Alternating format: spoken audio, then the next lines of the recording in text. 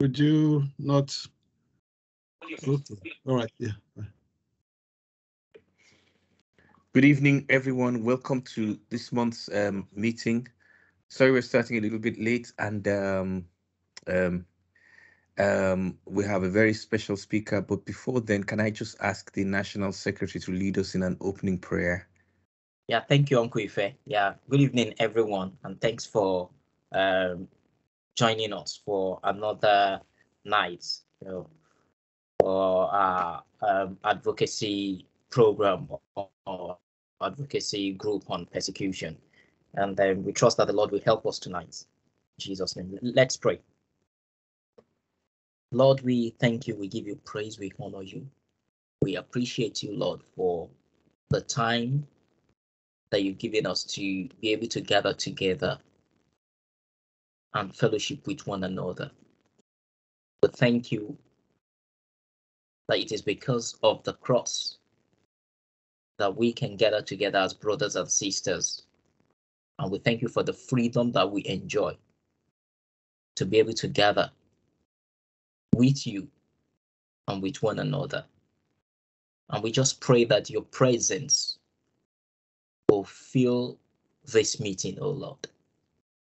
Your presence will fill our individual homes where we are. We just want God to move in our midst tonight in the name of Jesus. We're praying for your son that you need to use to minister to us, that you will speak through him as your oracle, O Lord. We pray that you anoint him, O Lord, anoint his lips, O Lord, and he will declare your counsel in the name of Jesus. And Amen. The words that we hear tonight will stir up faith in us to be able to stand for the persecuted church, to be a voice for the persecuted church, to intercede, O Lord, for fellow brothers and sisters who are out there lifting the banner of righteousness, even in the midst of stiff opposition and persecution, O Lord.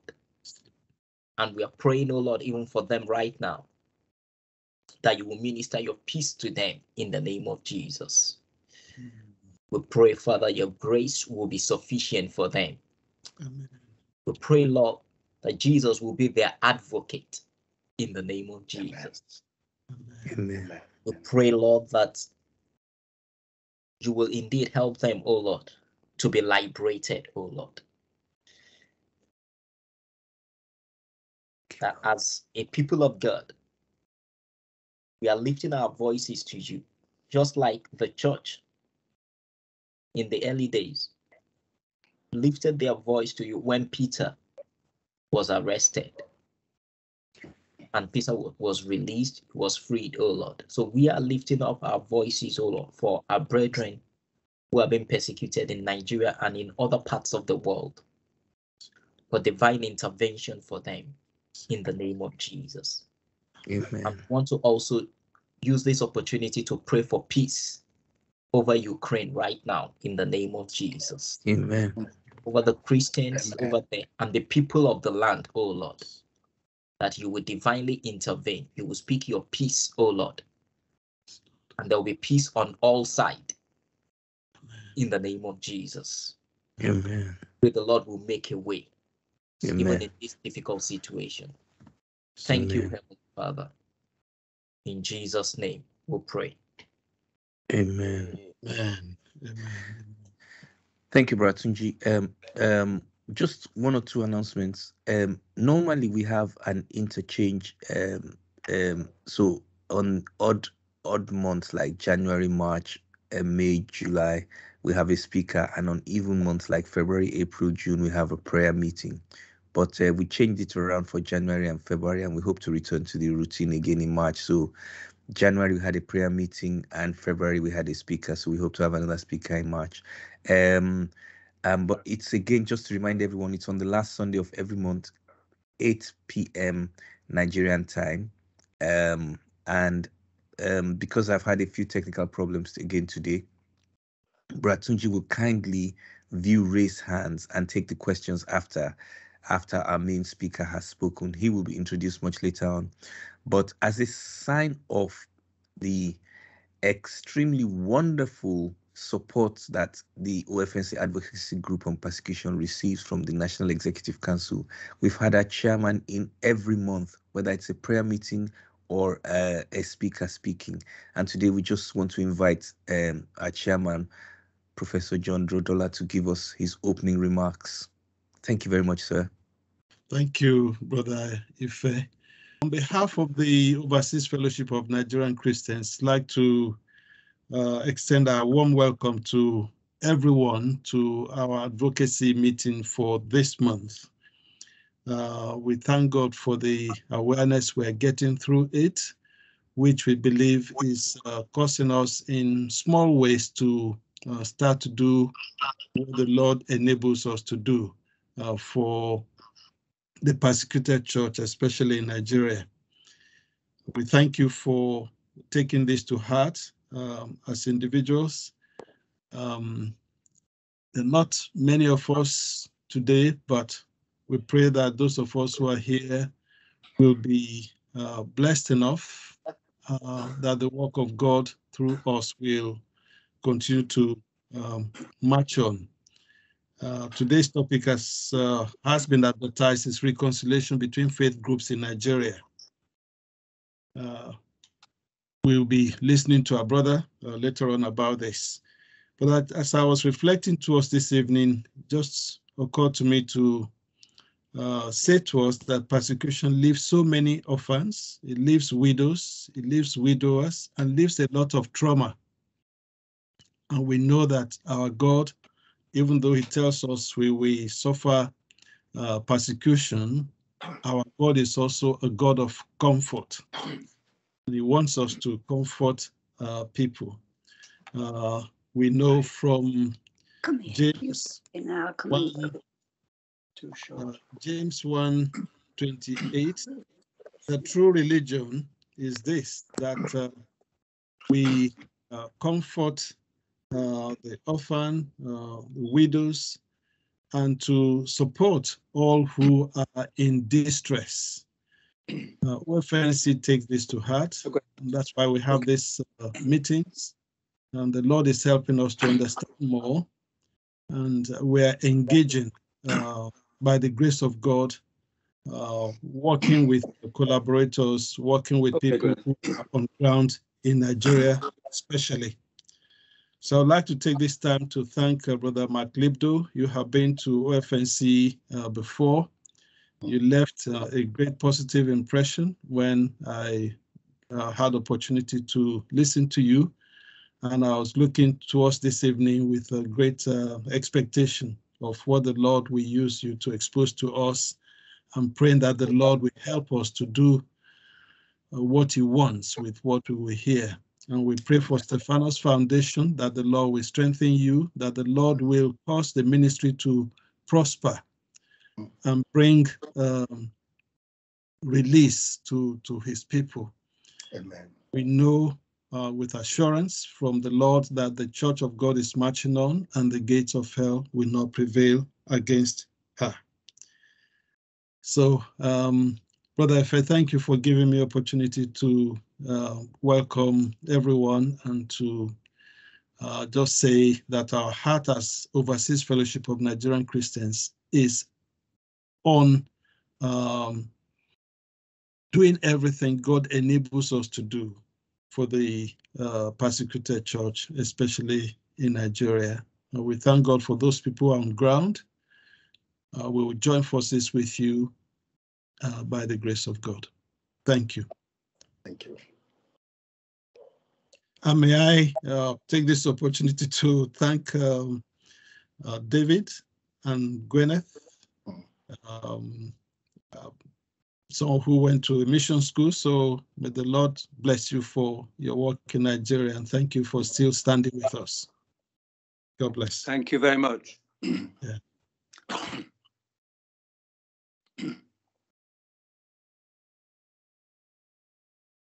Thank you so very much, Chairman, Professor John Drodola. As I said earlier on, I think you might have missed that, those who didn't arrive earlier, that the chairman hasn't missed one meeting of the Advocacy Group on Persecution, and that takes place on the last Sunday of every month. So everyone else, can please take note. At 8 p.m., we've had some really interesting speakers, and sometimes we have prayer sessions.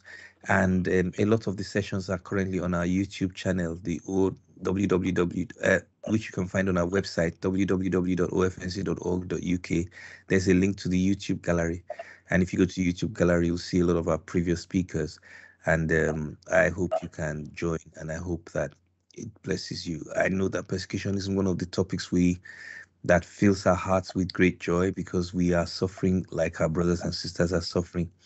And it is in that mode that I would like to welcome Mr. Mark Lipdo, who I found out is an engineer. So his calling was from a completely different profession, but now he works in Jos, a city which I spent a year in Jos, and I've had really fond memories of being in Jos for that year.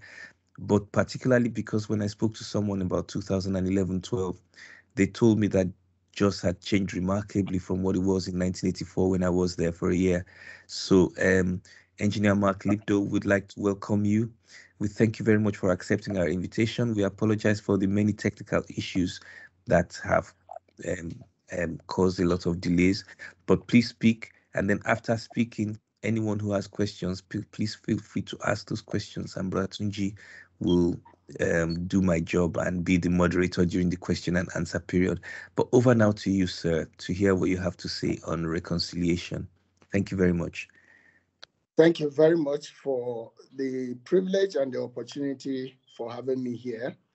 I greet my father there, Dr. Carling, who has been with us. He has been someone who started me up in Nigeria, and he's still with us. Just last week, we clocked 20 years in supporting the persecuted church in Nigeria, and we're still ready and willing to go on. So thank you for the privilege. I thank all of you at OFNC. Since we connected in 2011, 2012, we have been on. You've invited me, like Brother Diodola said, you've invited me several times to your conferences in UK, and we've linked with you in so many advocacy efforts in UK and even here on ground. So thank you for the privilege. Thank you also for sending support. I remember OFNC Birmingham have been relentless in helping. They've sent money to rebuild Christian Center for Discipleship and Missions, which was burned down completely. Now is functioning. So thank you for that effort. We thank those of Lancaster who are still supporting. Just this evening, we received 2 barrels full of clothes from OFNC in Lancaster. So Sister Anna sent that through, and I just received that this evening. So thank you very much for your relentless support. Just quickly, because of the technical issue, I don't want to take time so much on speaking, because I realize some of us, most of us are packed full of questions to ask. And in looking at the topic, reconciliation between faiths in Nigeria, I can imagine, especially looking at the team that brought this topic, being advocacy team of OFNC, Overseas Fellowship of Nigerian Christians, I can see what you are imagining. And your guess is like mine. When you talk about reconciling faith in Nigeria, you will begin to imagine, what can we do so that all the faiths in this country will come at peace and continue to work together and create the atmosphere for the country to continue to exist in peace. But when you look at that, you say reconciliation. Some of us who are on ground, we find it very, very difficult. How possible can that be? That is the big question that every day we battle with in existing in this country. And in order to look at that, as I was praying, God led me to the Bible passage. And as Christians, we cannot do without looking at references And so I pick my reference from 2 Corinthians chapter 5, verse 11 to 21. For those who can turn to the Bible, 2 Corinthians chapter 5, verse 11 to 21. And I read, "Since then, we know what it is to fear the Lord. We try to persuade others. What we are is plain to God, and I hope it is also plain to your conscience. We are not trying to commend ourselves to you again, but are giving you an opportunity to take pride in us, so that you can answer those who take pride in what is seen rather than in what is in the heart. If we are out of our mind, as others will think, it is so unto God, because we have given ourselves to God. If we are in our mind,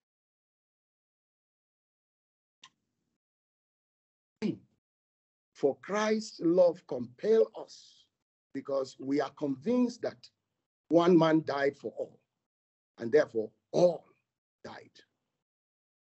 And he died for all, that those who live should no longer live for themselves, but for him who died for them and was raised again. So from now on, we regard no one from a worldly point of view. Though we once regarded Christ in this way, but we do so no longer. Therefore, if anyone is in Christ, the new creation has come. The old has gone. The new is here. All this is from God, who reconciled us to himself through Christ and gave us the ministry of reconciliation. That God was reconciling the whole world to himself in Christ, not counting people's sin against them. And he has committed to us the message of reconciliation. We are therefore Christ's ambassadors. Traditionally, we've come to be known as a country that has the northern part belonging to the Hausas, the southeast belonging to the Igbos, and southwest to the Yorubas. But that has come to be a false belief. So if you are to look at the traditional ethnic religion. Hello? Am I on? Hello? Yes, you're Yes. on. We can hear you. Okay. So when we are trying to now define the traditional religious belief in Nigeria, we may be tempted to look at the religion that guides the northern people, and the religion that guides the southeast, and the religion that guides the southwest. That is to say, what is the major religion that rules over the north, the Hausa people? What is the religious belief of the Igbos? And what is the religious practice of the Yorubas? Now, if you are defining on that ground, you will want to cluster people and their beliefs in those three basic areas. But we in the Middle Belt have come to find out that it's impossible. Immediately when you begin to define us as Hausas, then there is that reaction. We are not Hausas. Why? Because we are not Muslims. And we are all ethnic people.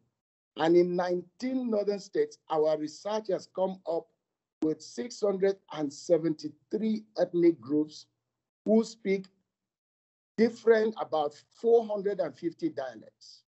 So if you want to paint the diversity of just the North, you will find out that there are over 1,100 ethnic traditional beliefs. So you can see how complex that will be if you try to look at reconciliation in that regards. So to say that the whole East belong to Igbos and the West belong to Yorubas and all that, it's not true. So we have come to estimate that there are over 800 ethnic groups in Nigeria.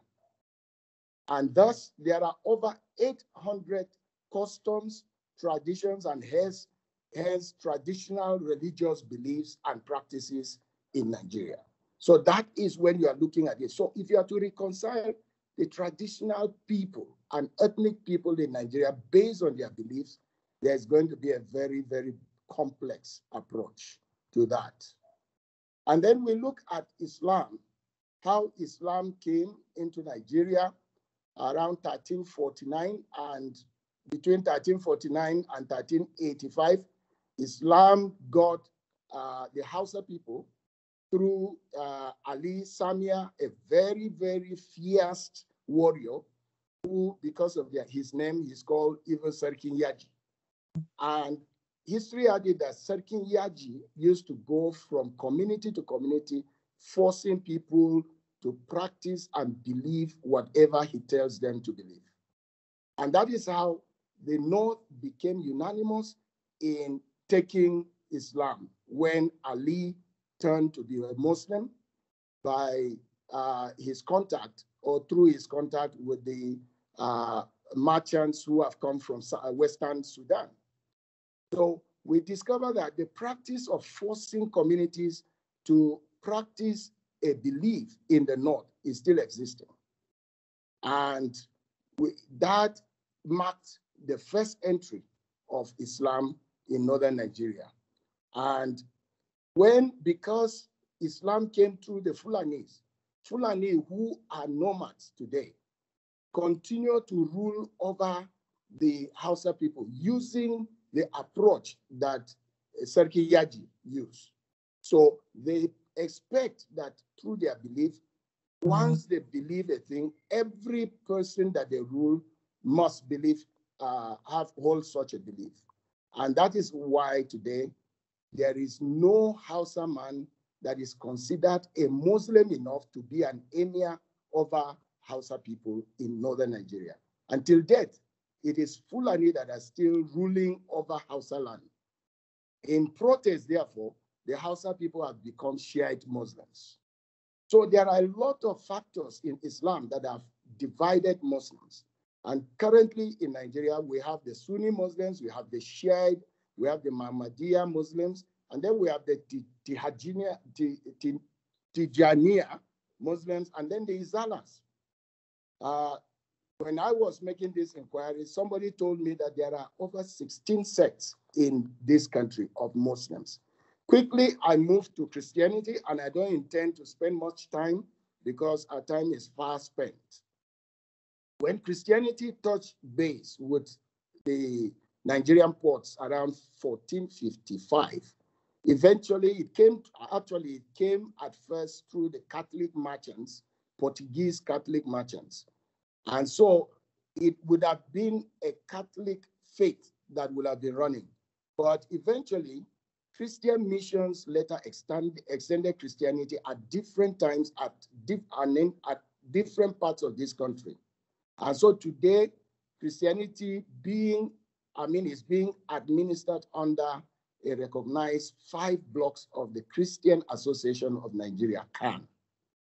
We have the Catholic denomination, and those are in their numbers also. When you look at the different practices and denominations in Catholicism, you find it difficult that all of them can be reconciled and brought together under one belief.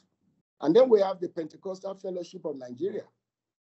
You will agree with me, there are many Pentecostal churches. In fact, a friend of mine was trying to carry out a research, and he said in Kaduna alone, he came up with over 1,000 Pentecostal churches that are different, and their belief and practices are different. They are just clustered under one block called PFN. That in itself is a big task, trying to bring them together under one belief. And so we also look at another block that is Organization of African Institutional Churches. And those are the Celestial Churches, Christ Apostolic, the Cherubim and Seraphim, and so on. And somebody has said Olumba is also under OAIC. And in itself, you can agree with me, reconciling the white garment churches is a task. Then we have Equatecan churches, which are churches that are instituted by SIM, the activities of missionaries under Sudan Interior Mission and the Sudan United Missions. They are also in number within the Middle Belt, and that form denominations that are hardly being able to be brought together. Baba Kalim, who worked with SUM here in Nigeria, will bear me witness that even at Tekan, it's very difficult to get all the denominations to agree together. And finally, we have Christian Council of Nigeria, where Baptist, Anglican, and other groups belong. So this is how diverse. So putting traditional religious belief, Islam, and Christianity with their diversity, you will agree with me that any attempt to bring these people together will be very, very difficult in themselves, just because of their number is a challenge. But if you want to look at it based on their belief, the conflict exists on the ground that while Christians believe that God gave man the free gift of choice, Muslims see it differently. Muslims believe that there is no religion but Islam, and that there is no God but Allah, and Muhammad is his messenger, and that Allah is the only sovereign one, and only he must be the lawgiver of Muslims. And so Muslims see that if you are to submit yourself to human or secular system of governance, is a form of disregard or denial of the very foundation of their faith. So, and the extremist Muslims see the world as belonging to Allah, and therefore they have right anywhere they can go. And they don't just have right, but they have an obligation to supplant every non-Islamic system and make it subject to Allah. Now, this is the belief of Muslims. If we try to look at the ethnic worldview, you will believe, and those who are Nigeria will understand that while people in Nigeria exist in their diversity, every people they see that they have an obligation to defend the land they occupy for social, for economic, and for religious reasons. But the concept of land goes beyond mere territory. Land is part of every ethnic life, and it is a part of their heritage. In fact, the gods and the spirits of the ethnic group are in the trees, they are in the mountains, they are in the rivers and valleys that make up what? The land of the people. And so animals in the forest, the fishes in the rivers constitute the patrimony of the ethnic group that exists in that area. So any land dispute or attempt to take land from an ethnic group is seen as treason against such group. And this can result to serious bloody clashes. So these are the conflicting points of the beliefs and practices of the people we call Nigerians. Now, when you come to the point of reconciliation of this belief, you can agree with me that you will be facing a very, very huge task. We look back to history and we see that the British faced such huge task at the time of amalgamation in 1914. And so in trying to reconcile the people, the British tried to look at the ethnic people under their customs and traditions. And so they group people, every people group, to be controlled by what they call the customary laws of the practices of those people. And because there are those who are no longer ethnic people and they felt that they have come to respect Islam, the British also made attempt to understand Islamic law. And so they have a part of Sharia law embedded into the Constitution of Nigeria. But then they made sure that there are parts of the Islamic law that come with penalties that contravene human rights, that they made sure that they do not include and recognize that in Nigeria. And so when these bodies, the customs and traditions of people, come into clash with Islam, the British felt that when such situation happened, the English law and the English way of life should govern over the people and look for fairness in the area of conflict. And when there is ever going to be conflict, the English law is to overrule for fairness. Now, this is the attempt to reconcile the peoples of Nigeria in the past. But when we look at that, so far, this is failing.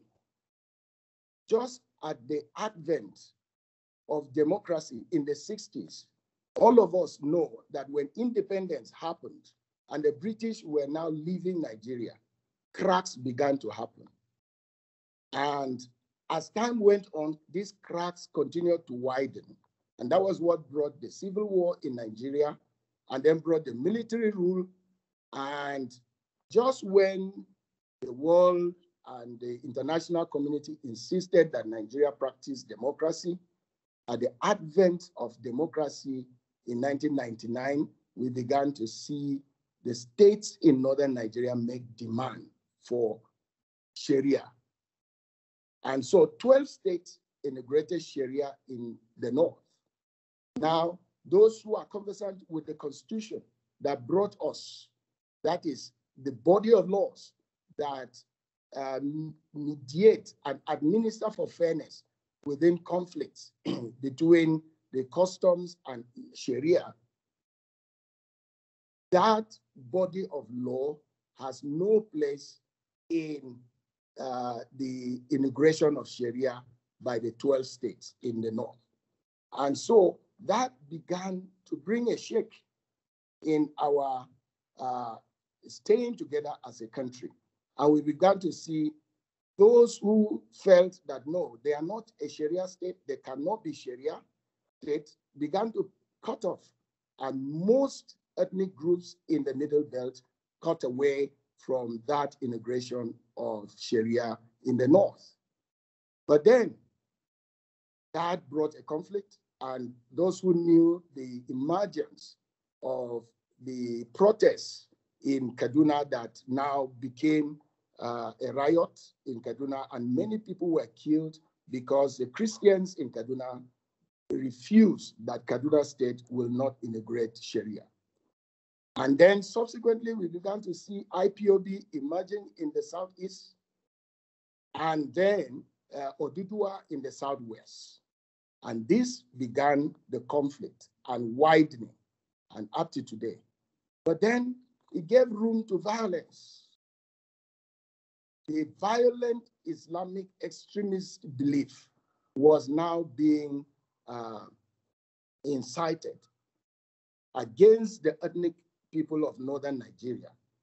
And we began to see Islamic rioting, targeting Christians in northern states and other ethnic minority groups. Up until 2003, when Boko Haram insurgent group started, with Mohammed Yusuf being the leader. And they believed that Islam should rule not just the Northeast, but the whole of the country. But after that, the Fulani terrorist group, the militant Fulani, began to emerge because they felt that they are not being heard. Their own interest was not also taken into account. And so the Middle Belt and the Northwest and some part of the East and the West also have been suffering Fulani militant terrorism. And we see that defying every solution on ground, and many people have been hurt on ground. That is what brought Stefanos into existence. We see a lot of effort and approaches by government to try to bring reconciliation. But the question is, has it been successful? We see efforts in the area of confidence building. We see so many dialogues. People's groups are being brought together to sit and decide. No sooner that they come together, they begin again to fall apart. There are peace parleys here and there that are being instituted by government and other ethnic groups to try and bring peace between their people's groups. We also see truth and reconciliation sessions that are run here and there. Truths and treaties are being signed, but none of these approaches appear to have held in reconciliation between faiths in Nigeria. Now, what then is the true sense of reconciliation? How can we begin to look at reconciling these diverse groups in Nigeria? That takes us to our text in 2 Corinthians chapter 5, from verse 11 to 21. There we see that Christ died. To many people, we don't make sense when we believe in Christ. But that is the mind of God for many who will take on the life of Christ. When Christ came, he came at the time of Roman invasion of the Israeli nation. And so Israel had expected that God will send a Messiah, and that this Messiah was going to help deal with the Roman occupation of their land. So Jesus came as a little baby, and that's why the Jews did not believe that Jesus was the Messiah. Today, you and I have come to believe, but there are processes that have brought us to that belief. And those processes are the things that we are to look at. That is what I term reconciliation. And that is what our texts have referred to as reconciliation.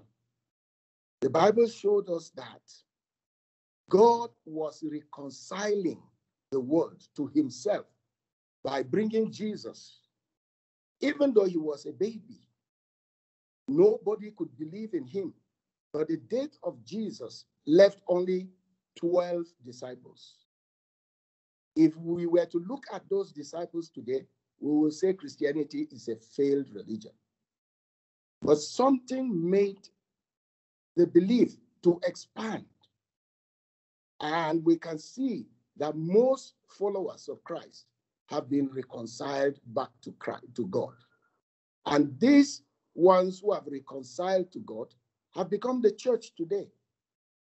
And they are the ones who have been given the ministry of reconciliation.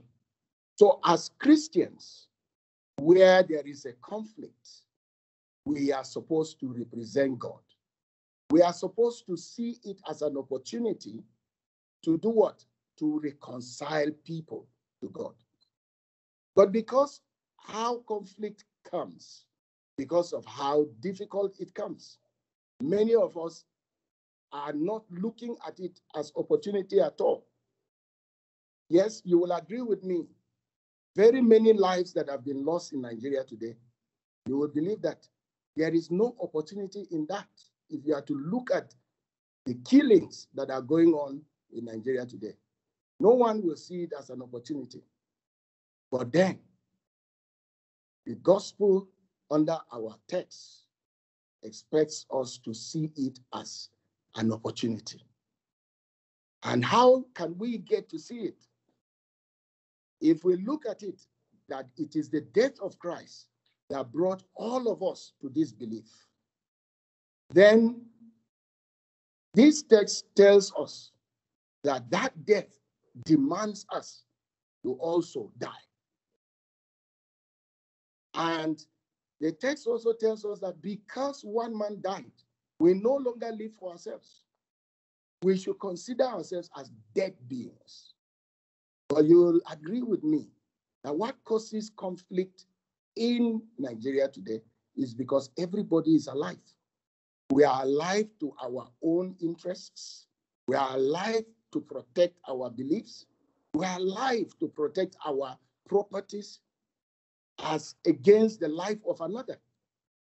And as long as people are alive, the conflict continues to threaten the people and it continues to broaden. So God expects us to live as ambassadors in the midst of all this. And we should be making his will as ambassadors to come into being. So this conflict, the church is supposed to see it as an opportunity to reconcile men to God. Many have died.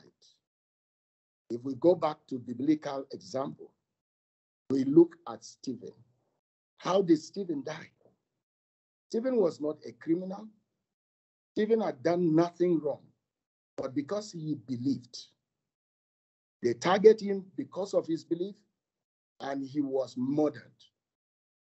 The Bible told us that while dying, one would feel that such a person should be consumed by anger. He should be consumed by bitterness. But the account tells us that Stephen looked to his persecutors and prayed for them. My question is, in Nigeria today, how many of us can dare to pray for those that we find ourselves in conflict with? How many of us will dare to pray for Muslims, especially when they face the knife? It's very difficult. Many have faced those knives, and I wonder whether they see it as an opportunity. It is because Stephen saw it as an opportunity that we had a young man who supervised the death of Stephen, as we believe, that turned to be a Christian, turned to the faith of Stephen. And we see that many letters written in the Bible today was written by this young man, Saul, who turned and later became a Paul because he took on Stephen's faith. So in this work at Stefanos Foundation, I've come to see that even though it's very difficult, what God expects is that we see it as an opportunity. We should learn to die to everything that people see that we don't deserve to have.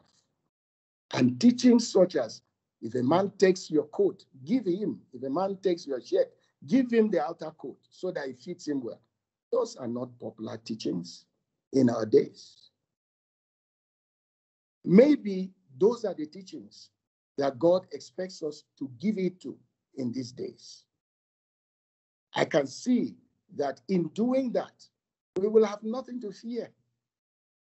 But when we are fighting for our land, when we want to segregate our area as Oduduwa, then it fails us. Because like we see today, even among the Yorubas, the largest cluster of ethnicity, we can see that when you turn to Islam, there are Yoruba Muslims that will become a mass, much stronger mass with the North because of their faith. When you are looking to Christianity, then you have those who are Christians in the Southwest, cluster with the East, and cluster with some middle belters to form what? A mass. And so reconciliation based on my interests will fail us. But reconciliation on relinquishing my interests will win. And this is what I think God wants us to turn to. And in turning to it, many of us are angered by a lot of harm that has been done to us. But we see that the method of reconciliation is that God made Jesus, even though he knew no sin, he made him sin just because of us, so that in him we might become the righteousness of God. We who are sinners, how can we be the righteousness of God? But this is the mystery. Many have wronged us as Christians in this country. Can we take on the position of their sin so that they begin to entertain righteousness in the form that God really wants humanity to look at? So the opportunity here is that God wants to make humanity come to him and be reconciled, to do things his own way. And that is why he expects us, when we come together, we should first of all pray, let thy kingdom come, thy will be done on earth as it is in heaven. But most of us are alive to our will. Most of us prefer to hold on to our will, and we are eaten up by grief against those who have wronged us. We are eaten up by grief against Islam. We are eaten up by grief against each other. And we begin to take on arms and look to violence in order to settle it. All those will fail. So if I am to conclude, reconciling beliefs and faiths in Nigeria must take on the godly way.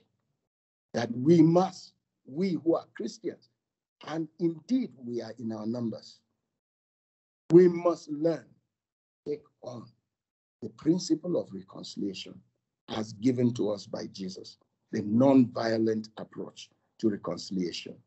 May God help us. Thank you very much.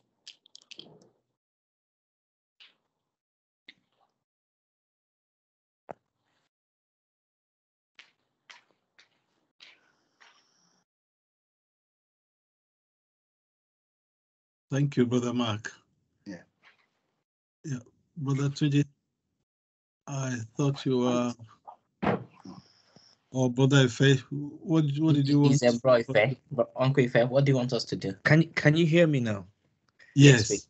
Yeah, good evening. Thank you very much, sir, for an excellent talk. It was very challenging because, as you rightly said, most people, when facing persecution, tend to forget the turn the other cheek principle. We think very much more of the suffering and sometimes of revenge and that kind of stuff. But Jesus has shown us a completely different way, a completely different kind of focus. And thank you very much for reminding us of that. It is challenging and it is tough sometimes to, in the face of tremendous suffering, to think through that message. But I once remember an article written in our magazine by a gentleman who was a former pastor in Kaduna, and the article was called "Love is More Violent Than Terror." And I think I've referred to this article once or twice, when he said that he held a gun when his church was being attacked and he saw his family, and in the point of deciding that he was going to either live or die at the end of this, God spoke to him. And so he wrote that article, that love is more violent than terror. And I'll never forget the impression that article had on me. But right now it's question and answer time. So if anyone has, and thank you for withstanding the interesting technical issues that we faced today. It was very brave and very courageous of you to soldier on through all of that, because you really did have a message from God for us. And we're really grateful that you managed to give it to us in the end. I wonder if anyone has any questions. If you have any questions, would you like to raise your hand?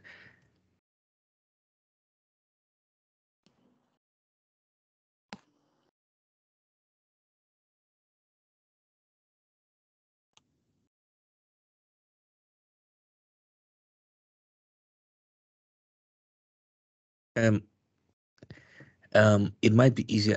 Has anyone raised their hand yet, Bratunji? I haven't. Yeah, seen I can anyone. I can see somebody raise his hand. Oh, I haven't seen that. No, I've not seen it from my end. Yeah, sorry. I did. Okay. Yeah. Okay. Okay, John. Mr. Chairman has raised his hand. Can I have can we have your question, sir? Yes. Thank you so much, Brother Mark, for such an excellent background to what's happening to us and the complexity of the challenges facing having reconciliation. Thank you for drawing us back to the scriptures as in terms of our response. What do you say practically to the religions that believe that if people will not convert, then they have to be eliminated? And Right. when that we face that, what should be our response? Should there be any form of defense to protect oneself? That's one aspect. Is it not proper for us to appeal to human rights, the type that Paul appealed to in his time? He refused to be tried where he was going to be basically executed or by his own people. He appealed to Rome. So I just wonder how you place this.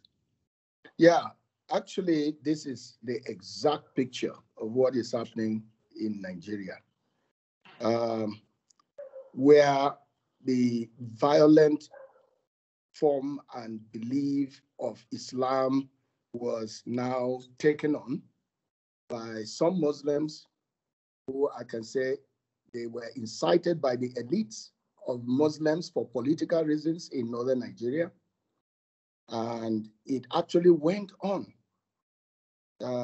We recall that it started with violence like rioting in cities where every offense done to Islam or perceived offense done to Muslims, they take on arms and then they go burning churches and all that. And we remember the popular cartoon, Danish cartoon that was designed that brought about violence in Northeast and killed a lot of Christians. I remember we went there with Dr. Carling. These were the approaches that were used and actually driven by the elite of Muslims to force people to believe. But we are here now where they feel that if you're an ethnic person or you're a Christian, you should not live in that part of the country, especially where they are most powerful. But then it has come to the point where does that leave us? What form of Islam is that? And we see a lot of Muslims falling victims. Why? Because they don't believe in their form of Islam that come with criminality, high form of criminal and human rights violations. And so even those ones are fallen victims and they have not been spared. So no one is safe. So when you say you must follow and become a Muslim, at the end of the day, what form of Islam do you leave Nigerians to practice? There is none. Today, I know a Muslim in Katsina that had to remove the roof of his house and sell it because the Fulani Muslims have demanded a ransom for his son that was taken away. And he came back to no house at all. So that is where we are going. That if you are strong and you can hold the best form of violence in Islam, then you should be the one to be listened to. But how many of Muslims can take on to that? So it still leaves us comfortless. It leaves us without a solution in the country. So yes, when you talk about defense is a right. Okay, it's a right. But then when you look at to what extent can you carry out arms? I've met a Christian leader who has gone to be with the Lord today when he was attacked in Maiduguri, Bro I4, Augustine I4, when his family was surrounded. And we say, what came to your mind? Didn't you think of defending your family? And he said, Brother Mark, how can I? When there are 300 people coming to you with the fiercest form of ammunition. Any attempt to resist is like you are daring them. And they will look for the worst form of violence to put on you. And so surrender became the best form of defense for me. So this is what it is. When you are to defend yourself, at what point do you do that? So those are the challenges of the time. Yes, human rights. We must advocate human rights. Human rights is what we call the righteousness of God. There is no right except that which is imputed by God. Can we succeed is another question. Because when people have taken on to violence, they don't think of anything. They see violence as the only way and is winning. So we may never succeed. But gradually, when all their violent approaches fail them, the only thing that will stand is the right way we advocate as Christians. So there's going to be a time. Now the violence looks like winning. And so we cannot hold on to human rights. But no, some of us have been encouraged to continue to paint it. Paint the rights of beings. Because that's what God wanted. And that's the only thing that will rule at the end of the day. So at the end, don't forget that every knee must bow and every tongue will confess that who? Jesus is Lord. And that is what God wants, reconciling the whole world, whole humanity to himself.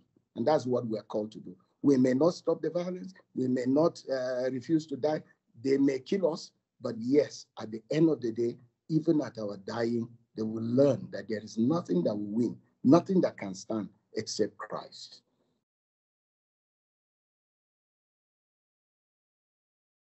Thank you.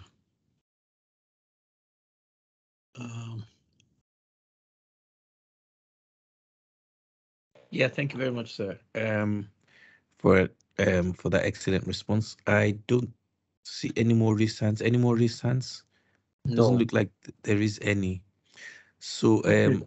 If sorry, if there isn't any, let me follow up with Brother Mark. Yes. Okay, sir. Because the whole of the Middle Eastern area of the world became Islamic because of this forceful conversion of people. And Turkey today, we understand, was a Christian area before. And by forceful conversion, they eliminated Christianity, perhaps still exists to a very, very minimal level. And we see continuation of conversion of Christian heritage, big buildings that are being converted from what they were before, temples of worship of the Lord through Christ, into Islamic mosques.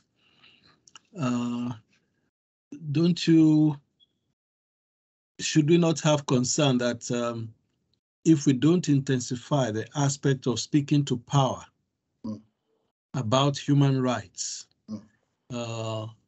each individual cannot defend themselves, but if the state is brought to account by whatever means so that people can be protected, should there be some effort along these lines or intensification of effort along these lines? Because we don't want to just become exterminated the way things happened in the Middle East. Yes, exactly. Let me refer to the Middle East. You can, like you said, Middle East is turning Islamic, and many Christians are turning to the faith. And even the traditional people in those Middle East are turning to the Islamic faith. Now, then you will ask yourself, if Middle East is Islamic, why the uprising? Why ISIS? Is Middle East Islamic? Isn't it Islamic enough? Why Islamic State? Who are they fighting in that regards, that people carry out arms and destroy nations like Syria, destroy the northern Iraq, and all the areas in that place. Why? It's because at the end of the day, the so-called Islam that is robustly being turned to will not stand. It will not. When Nineveh, the popular town that we know in the Middle East, was taken over by ISIS, you saw the artifacts destroyed and a lot of people were killed. We discovered that people were perplexed. The Kurds who were one in that environment were concerned. In our work of advocacy, both Muslim Kurds and Christian Kurds came together. At that point, all that matters to them is their Kurdish. And so when we formed the mass and helped them to see how dangerous the Islamic faith, especially the penal part of the Sharia is, all of them went back and picked up arms to defend their area.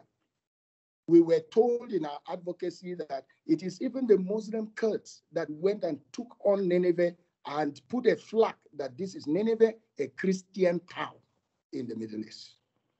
So yes, we may be reducing in number, but it's not about number.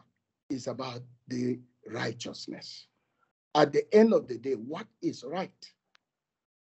So people are going to begin to look at no longer the belief. They only look at the right thing that stands in their belief. And that is what God expects us to advocate in these times. So yes, we may be concerned that our faith is dwindling, but it's not the number. It doesn't take God anything to change everybody to be a Christian today. And that is what it is. But God has given everyone free will. That's the gift that he has given humanity. And he expects that human beings exercise that freedom to the point of making choices, make right choices. Because it will cost him nothing to make every humanity to be robots. But that's not what God wanted. He wants people to come to the knowledge of truth and turn to it themselves. And so this is where God is going with humanity. And this until every human being come to that point, I think that this is right. Thank you. Thank you very much, sir. Any more questions before you have got 5, 4, 3, 2, 1?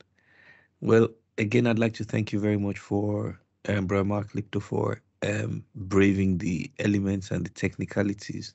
I'd like to thank you very much for your message. And I'd like to thank all of you who have been here today. At the end of next month, on the last Sunday of next month at 8 p.m., we'll be back again. I'll send out the notices. So please look out for that.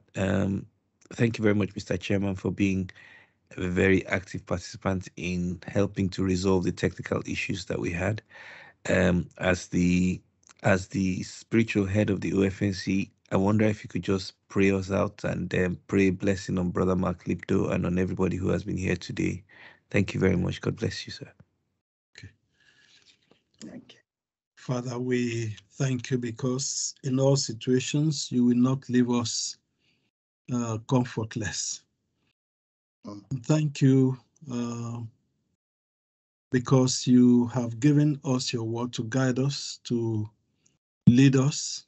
And thank you because you ask us to meet together in fellowship so that we will encourage one another, support one another, sing songs of psalms together in your praise. Lord, we thank you for what you have enabled us to hear tonight. Thank you for drawing us to the heart of the scriptures, especially the Sermon on the Mount, about our response to those who are aggressive and intimidating towards us. We just want to ask, oh Lord, for the help of your Holy Spirit, that our responses will be right at all times. Lord, we pray that your word will be true in our generation, that your church is marching on, and the gates of hell will not prevail against her. Lord, we bring before you all our brothers and sisters who are at the forefront of advocacy for your children. We pray, Lord, for your protection. We pray for your wisdom, and we pray for your divine intervention. We pray, O Lord, that you send your host of heaven, even in defense at critical times, according to your divine will. Lord, we do not want to deny your word that we will suffer persecution. But Lord, we also want to hold on to your word, to your great commission to us, that we should go into all the world to make disciples of all men, baptizing them in the name of the Father, of the Son, and of the Holy Spirit, and to let them know what your way is. Father, there are conflicts on the way. We pray, Lord, that you lead us to be effective in your hands. We pray that people will see the power of truth that comes from you. Thank you, our Lord Jesus Christ, because you said you are the way, the truth, and the life. No one goes to the Father except by you. We pray that this revelation will be known. Lord, even as we hear in the Middle East that people have encounters with you, we pray that these encounters will be great in Nigeria. Lord, we ask for provision for all ministries that are lifting up the banner of Christ. We pray, Lord, for your defense. We pray for your protection. We pray, Lord, that their voices will not be silenced, but Lord, we grow louder and louder and not be overcome by evil. We pray, Lord, for ourselves, Father, that we will continue to be faithful in the calling you have given us. Lord, that in whatsoever way we can contribute to alleviate the distress of your people, we will do so. In prayers, in materials, and in words of comfort. Bless us, Father. Bless us, Holy Spirit. Strengthen us to stand on your side all the days of our life. We pray in Jesus' precious name. Amen. Amen. Thank you all very much for attending. Thank you all, Mr. Chairman. And thank you, Brother Mark Lipdo. It was wonderful. God bless you all for coming. See you again next month.